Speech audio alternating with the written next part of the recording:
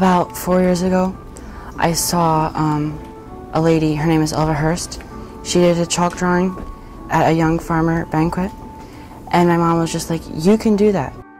6 months later, I ended up taking lessons, and I started out with a few simple pictures, and I got to more advanced pictures like that. This is beautiful at the farm, and to see how everything comes to pass as he is drawing those pictures.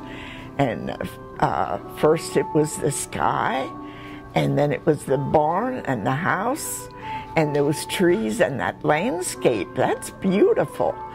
And then later on about the shocks of corn, and everything just fit in place as he drew it and presented it. Oh, I really appreciated this. This is beautiful.